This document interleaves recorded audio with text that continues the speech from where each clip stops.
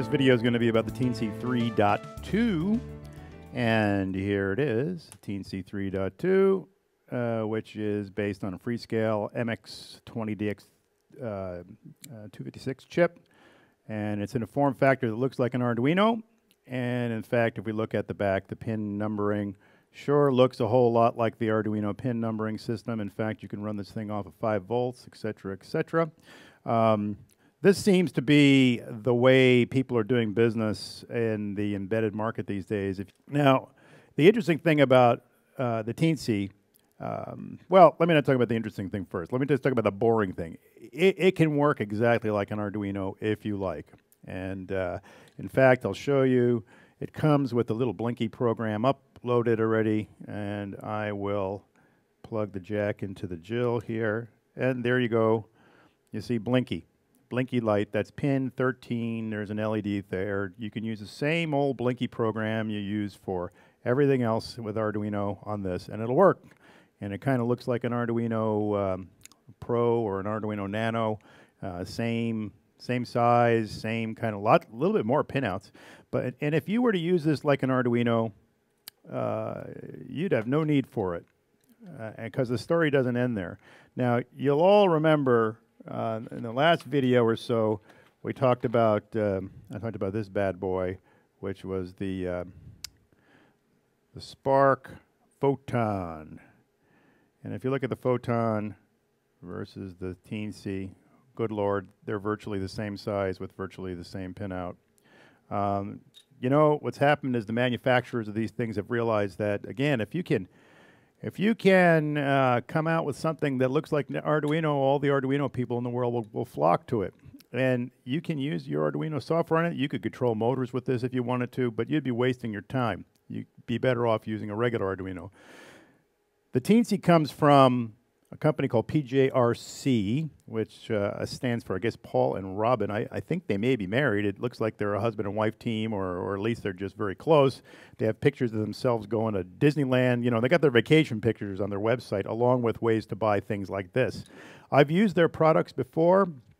They tend to focus on audio. So if I was to say anything is the real strength of PJRC, as far as I can tell, is that their audio products are really superior. I've got one of their single board MP3 players that is just killer. And I'm expecting the Teensy will be equally killer. The Teensy comes with software libraries that you can use to do things like generate, it synthesize sounds, so you can make a digital synthesizer out of it, musical synthesizer. You can create guitar effect pedal boxes. You can create audio manipulation effects, reverb, chorus, delay, all within this particular little chip. This chip is, yeah, it's an Arduino kind of thing, but let me tell you, it runs at 72 megahertz. You know, try that out on your typical Atmel. 72 megahertz overclockable to 96 megahertz. You could get multi-channel sound out of this thing if you were to so desire. It has 256K of internal program space. It's just a killer design compared to the Arduino stuff out there. So yeah, we can do Blinky. If you want to do Blinky, we'll just blink away. Actually, I pressed the button. If you want to do Blinky, just blink away. And actually what happened was I pressed the button. That's how you program it. Get into program mode. But what you really want to do is use this thing to process sound or to create sound. And so if we're going to get sound out of the Teensy, I've got to have some kind of amplification device. I doubt this little bitty board is going to drive anything. So we need an amplifier. I've got a whole slew of these Linear Systems LT1677 amplifiers that could be fine to use. I've used them before. They work pretty fine for instrumentation. I don't know how great they are for audio. I guess you could use them for, I guess they're used for condenser mics. But just for the halibut, I've got this here SparkFun Class D amplifier. It's a very low power audio amplifier, reasonable gain and low fidelity. A Class D is basically gonna, it's basically pulse width modulator. that's generating the sound. And so that's not going to be, if you're an audiophile, it's going to drive you nuts. You're not going to be able to listen to it. But for the purpose of listening to the output that we get out of our little Teensy, I think I'm going to use this guy. So I'll solder some pins on it, and we'll use this here breadboard. Do something that seems like a cool thing to do now that I might regret later. Who cares? Well, I've got these headers that are 90-degree angle, and that will enable me to put the board in standing straight up like that. I think I'll try that. Let's just try that. That could be kind of fun. We'll see where that goes.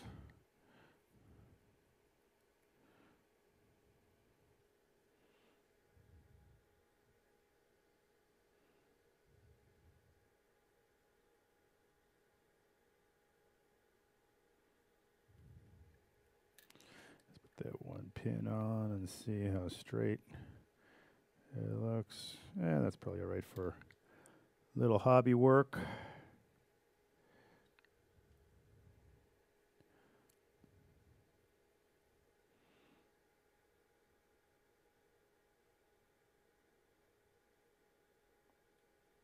Okie dokie. Okay, this looks like I need that many pins.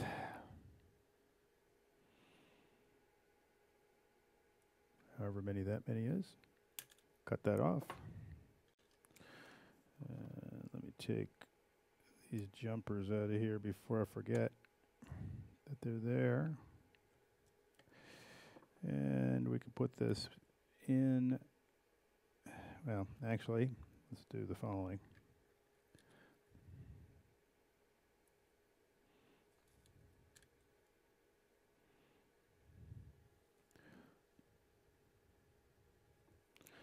Okay, we can cut this guy off here.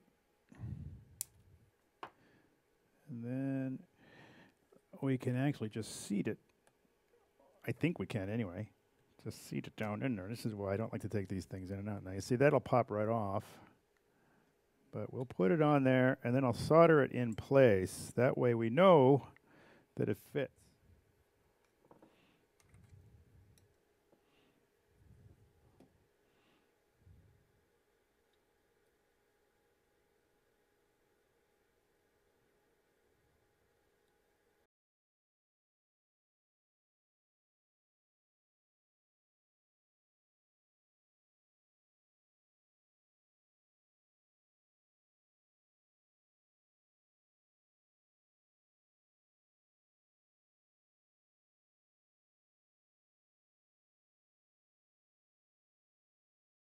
Bent the last pin there.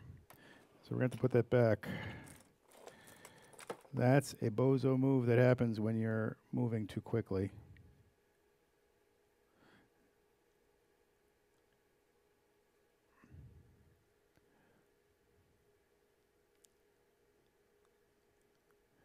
All right, and this one is the same.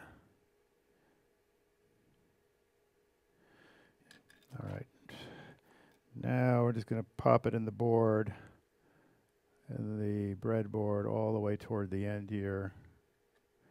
Of course, I doubt I'll remember which pin is which, but thankfully, the folks at PJRC, Paul and Robin, have provided this nice cheat sheet.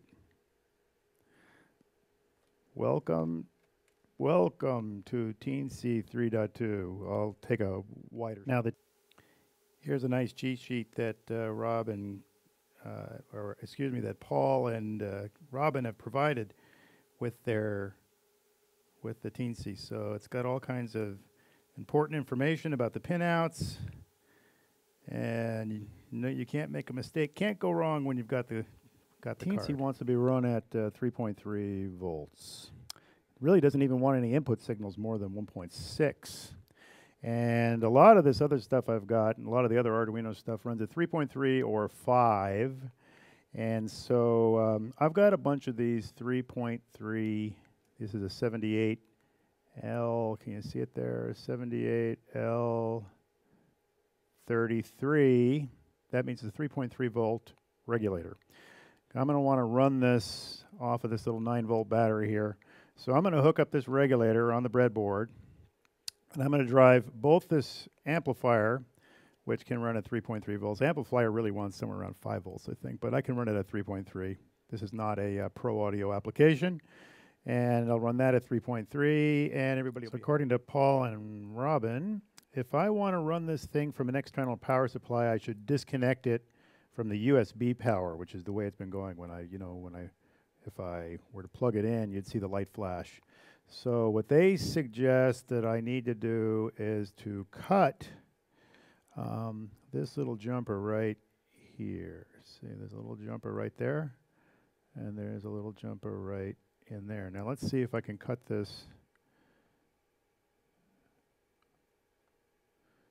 without wrecking my body parts and the Teensy in the process. That's probably enough. This is a very sharp razor knife, and under the microscope it doesn't look like much, but trust me, this would cut my fingers quite handily, as I have done many times in the past. Okay, I think those two things, I could test it with a meter, but I can see some of the bare circuit board underneath. As an aside, just to show you that the room I'm using is a multi-purpose room in our house.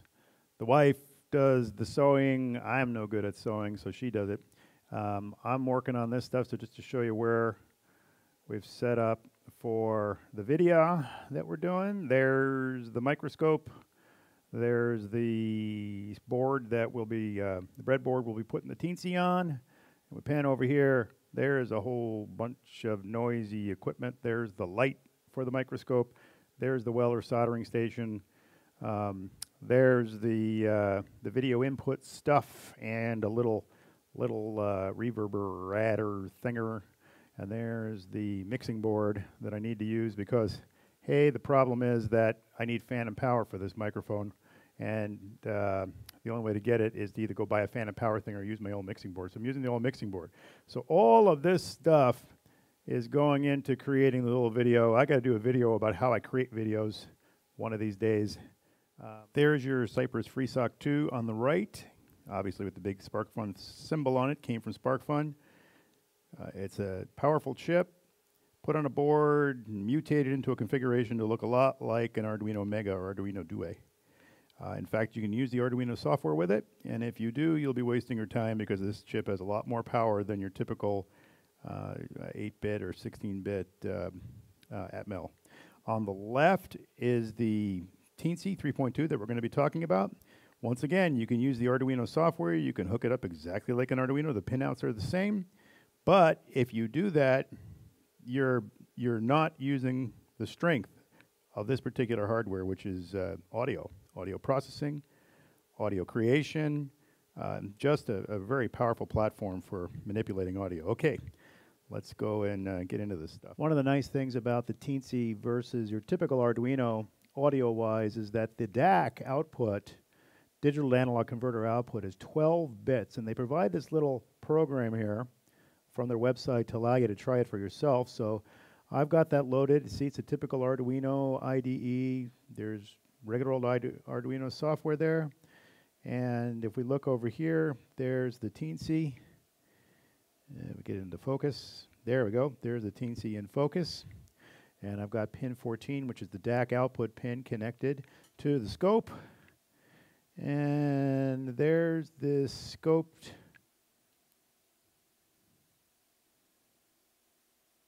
and there's a scope output.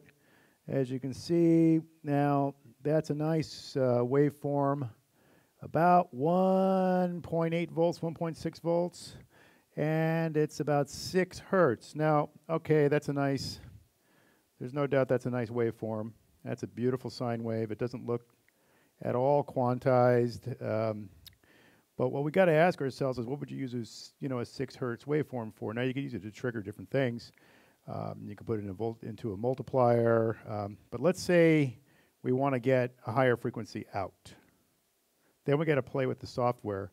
And once we get into usable frequencies for audio, for synthesizer range and things like that, this is fine for an LFO, for instance.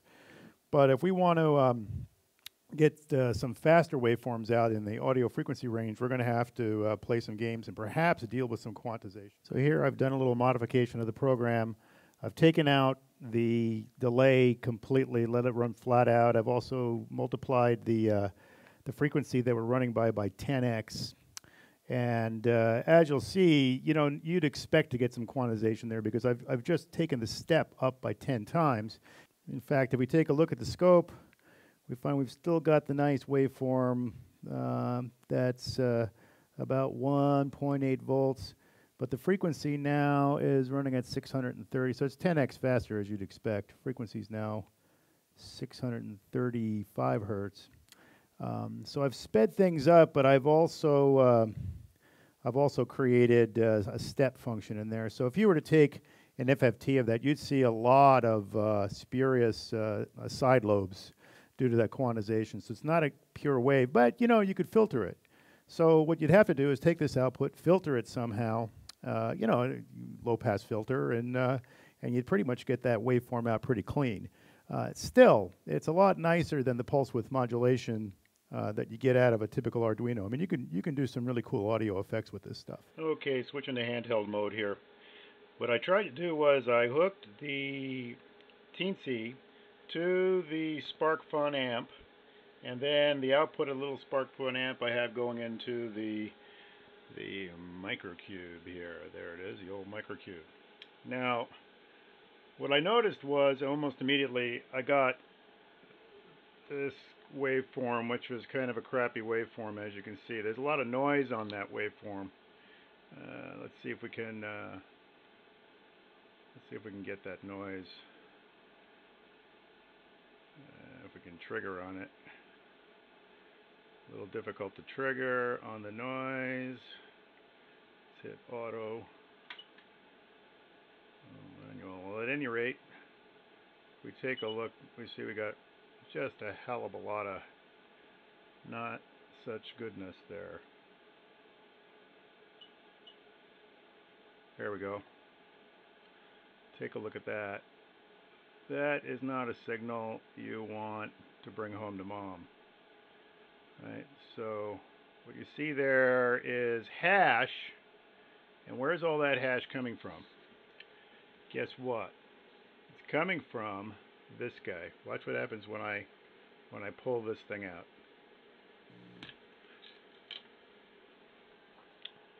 Okay, that's the waveform with the amp taken out. Let's pop that amp back in and see what we get. Now I've put the little SparkFun amp back in, and as you can see, we've got a very noisy signal here. Very, very noisy. And if we zoom out, let's just stop. Look at that noise.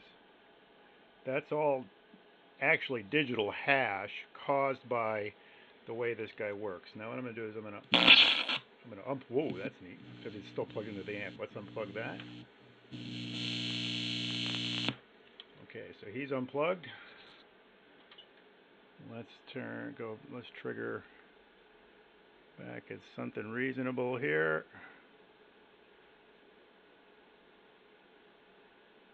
And there you see pretty much a perfectly serviceable waveform. So what does this tell us? What this tells us is that this guy is injecting a lot of noise into the signal. Now, this is not pro audio, but this is audio, and it's not noise. And so this isn't going to work. I couldn't get any kind of reasonable sound out of here. I could only get the hash. In addition, this loads down the output so much that the waveform basically goes to zip. So we need a different way to amplify this, and you know, this seems to call for an op amp, and I seem to have 3 of them sitting right here. Okay, there's that nice program that that allows you to set 12 bits of analog resolution and generate a nice pretty sine wave. And what I did was I commented out the wait statements so that it would go as fast as it could possibly go. And then I tried as hard as I could to amplify the signal. So I took one of my LT1677 high performance, high speed, high accuracy amplifiers, and I connected it to the good old microcube over here, which we had before. Let's turn that puppy on. All right, microcube is on. Now, we're going to notice something. Right now we got a flat line. I don't have any power going on yet. Here we go. I'm going to turn on the power, and you're going to hear something kind of there we go, kind of unpleasant. Can you hear that in the background? That would be a 60 cycle hum. Why is that? What's the frequency at which this little thing is running? 59.17 hertz. Hey, I did all that work to reproduce a 60 cycle hum. The yellow line is what's coming out of the Teensy, and then my amplifier, I just basically made a buffer to connect it to the amplifier so that I could get a couple watts out of it. But I did all that to make a 60 cycle hum. Now the interesting thing about the Teensy as well, let's see if I can get in here. If we go over to Teensy Arduino, he calls it, we go into the tools, we can change the clock speed. So right now I'm running at 72 megahertz. I'm going to run at 96 megahertz. I'm going to speed the clock up. It's an overclocking situation. And I'm going to load that in, and you're going to hear it change. Aha! It's higher. You hear that note higher? It's because we're now at 63 hertz. Well, as it turns out, with this super hyper accurate sine wave and with the processor running at 96 megahertz, there's really no way to create a sine wave that smooth at any higher frequency than that. Now you could use that sine wave, turn off channel 2 here. You could use that sine wave to generate an LFO for an amp, or rather for LFO for one of your oscillators on an analog synth or filter, but you're not going to use it to generate the tones. Because basically, this is as fast as it's going to go at this point in this high precision mode. Well, ladies and gentlemen, tomorrow is another day, and this is it. I spent all day yesterday working on the Teensy, getting the sound programming figured out, getting a little amplifier plugged in, getting the power straightened out, and here, behold, the majesty of geekdom. All of this just to get the sounds for you to listen to. We're going to see this thing work, and it is way cool. Okay, let's ogle this setup. Over here, we've got the Teensy itself plugged in via USB to the computer, being powered by a 7833, actually being powered through a 7833 voltage regulator from the Rigol power supply, which is down there. And we're monitoring the output on the Rigol scope. Focus, there we go. All right, so Teensy powered by the 7833, talking to an LT16, it's a 1677 high performance op-amp amplifier. You don't need anything like that to amplify this. You could amplify it with a, with a Walkman. I mean, I don't even make Walkman anymore. You could amplify it with a 741 or your iPad for that matter. And then over here we have two things that aren't even involved in the circuit at all. I'm monitoring the output through all this wiring to the microcube, which is sitting here on my desk. See, that's what happens when you don't have the right connector for the end. You go from connector to connector to connector. And the first thing we want to look at here is this here web page, which is the audio system design tool for Teensy Audio Library. This is one of the things that makes this this whole system so cool. Now, you're going to use the Arduino IDE to program the thing. Back in the day, back in Teensy 3.1 days or Teensy 3.0 days, you had to use the AVR program, AVR Dude or whatever it's called. And that made things a little bit more difficult. You had to program the all of the interrupts and everything yourself. You don't have to do that anymore. Now you've got this nifty little library. Teensy Arduino takes care of everything else. And let's take a look here now at the audio library. I think I showed you yesterday how I could change the processor speed I'm running at 96 megahertz. This is a pretty fast thing. So what we're going to do here with the audio library is we're going to pull components. Let's see, I can pull components out of here and place them on this palette. Now what I'm going to do is I'm just going to take a waveform generator called waveform 1, and I'm going to connect it to the DAC. DAC is the output. Let's get that in focus. There we go. I'm going to connect it to the DAC. And so I can do this graphically. I say I want to generate a waveform internally, and I want the output to go to the DAC. And then I go up here, I hit the export button, and it gives me the code to do that. Then I go over to my Arduino library. And as you can tell, I've done a lot of these. And let's see. Okay. All right, so what we have here is a nice 440 hertz sound. There's the code that generates the waveform, waveform 1. It's a 1.0 volume, 440 hertz, and I'm using the sine wave. And you can hear the tone in the background. And so that's just waveform 1 going to the DAC. Now let's try something a little more interesting. Let's put a chorus effect in the signal path and see what we get out of that. All right, now I'm going to update the code. You can see the chorus line, the line for the chorus begin in the code itself.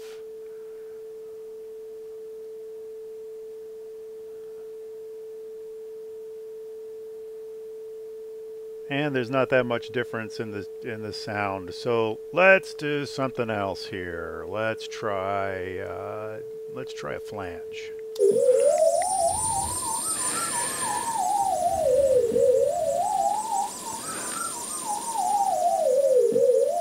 Okay, so what I've done here is I've created 2 tone sweeps. Actually, it's 1 tone sweep going up and down, going through a flanger. And you can hear it sounds mighty strange. So just to show you some of the sound generation techniques you can do with this thing. Okay, here's another fun one. What we're doing here is I've got 2 waveforms, waveform 2, waveform 1. I'm putting waveform 1 through a chorus and into a mixer. I'm putting waveform 2 through delay into the mixer. They're both the same waveforms. They're just, one is 440 hertz and one is 448 hertz. Putting it in the mixer, sending it out through the DAC. Let's see what that sounds like. I should get some interesting resonance. And let's look at the other one playing because this one hasn't started uploading yet. Here we go.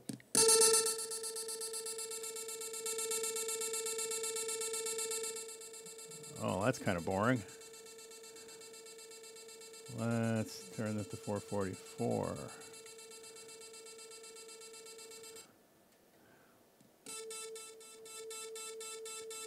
There we go.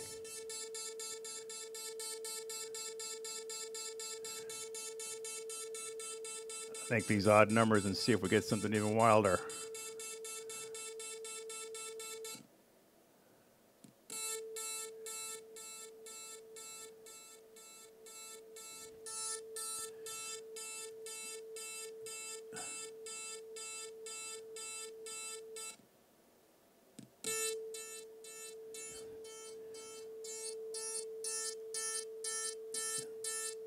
Interesting.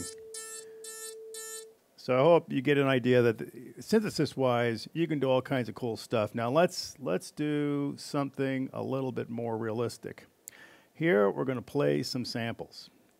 And what do I got here? Oh, got an error in the code. Hang on.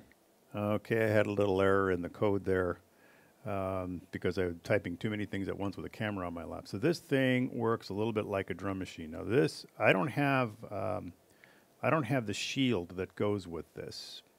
If I had the shield, I'd be able to press a button and do what I'm going to do. Instead, I have to ground certain pins. Listen. Oh, turn that a little louder. So I touch that pin, I get a cymbal. There's a drum. There's a gong. It has a great debounce capability, so, you know, if you just touch it,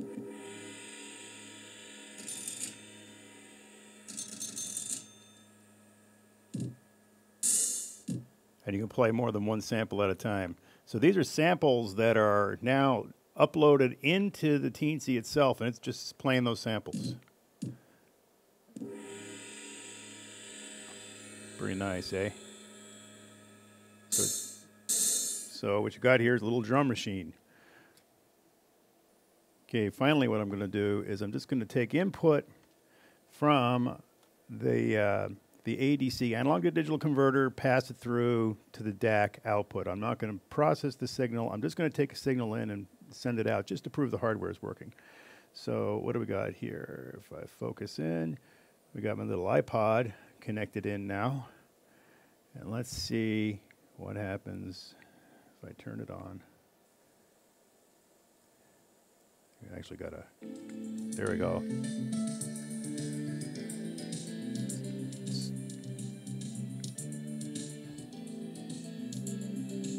So what I'm doing is I'm just playing through the iPod. See, if I lower the volume on the iPod, volume lowers. And that's going through the Teensy. If I look at the waveform on the scope, hey, I recognize that piano player. I think I recognize that piano player. All right. You know, just simply acting as an amplifier is a wonderful thing. You don't need a Teensy to act as an amplifier to play through the microcube. In fact, I could take all this stuff out of the equation and just simply plug the iPod into the microcube and do exactly the same thing. No, what we want to do is we want to process that sound somehow. Hey, so why not do something crazy like let's put the sound that comes in from the iPod through a chorus effect. Let's see what we get.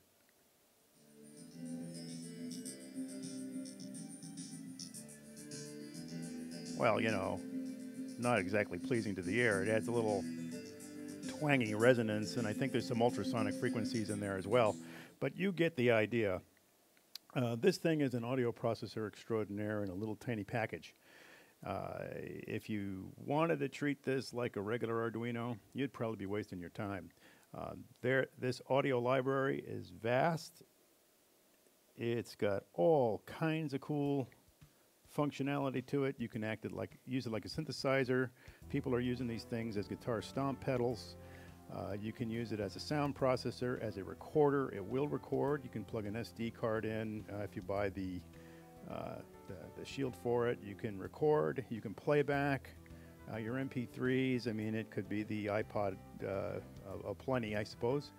And you know, it's basically limited only by your imagination. I haven't gone into any of the ADSR effects, the envelope, the multiplication, the fades. It's all there, and it's fun to play with, as you can tell. I spent the whole day yesterday trying to learn how it worked. Now that would be, I think that's the main downside of the Teensy. It's got a vast library that's to support it, but I tell you, there just isn't a whole lot of example code out there to figure out. You got to weed through their blog posts, you got to weed through their forum, and you can find it. It took me, you know, about 12 hours, but I found everything that I needed to do this little demo. It took me a day. I had a lot of fun, and I would say this is probably not for the neophyte. Even though they use Arduino, you still got to know quite a bit to get it running. But if you don't mind getting past some of the technology, boy, oh boy, oh boy, this is a fun box to play with. Anyway, hey, thanks for watching. I'm Joe. If you like what you saw, please give me a thumb up or down. I don't care which way. Send me a comment, subscribe. I'll be doing more of these analyses of these boards in the future, plus some more arty stuff. Some more of that video poetry stuff that my wife's friends seem to like. And again, thanks a lot for watching.